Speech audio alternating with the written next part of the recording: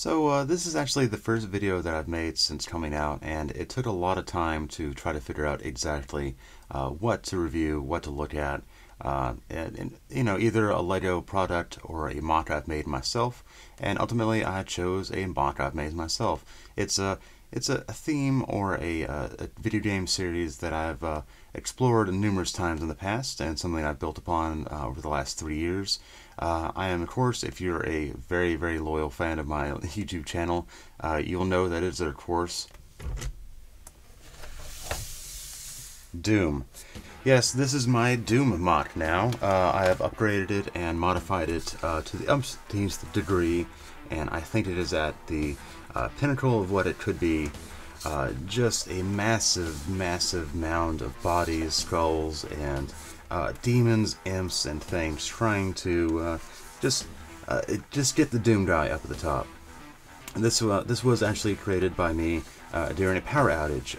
The top of it, of course, was the very basic part that I had up until that point, and I made the plinth that it now stands on, along with the Doom logo here. That's actually like a side-built representation. You can see it there. And I had a lot of fun doing a bit of the greebling here as part of the black that you can barely see there. A lot of fun overall with the design. As you can see, it features a lot of my imps that have glued on horns. These are white barbs that I just kind of cut down to size and glued on their heads using, what else? A cradle. So yeah, what you might ask, what's the whole point of this? Why did you make this? Why did you make this weird white and red monstrosity with a green thing on top?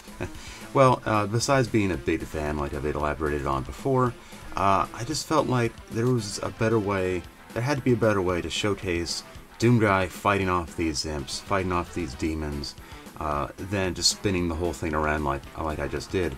So I decided, what better way than to have it spin on its own, So that's why I have this big plinth.